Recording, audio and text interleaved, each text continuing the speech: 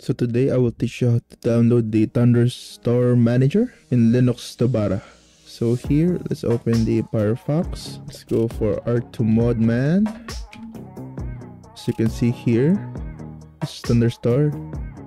This is important. Go with manual download. Then let's open the file.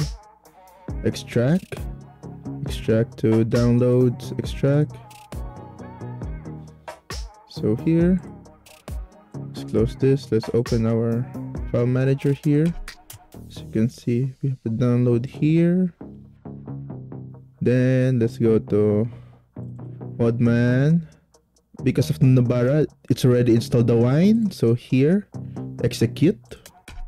Only for me or anyone, like if you have multiple users in your computer.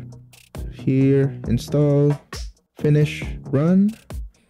As you can see, here is the games that you want. For example, you want to go to the little company, select game.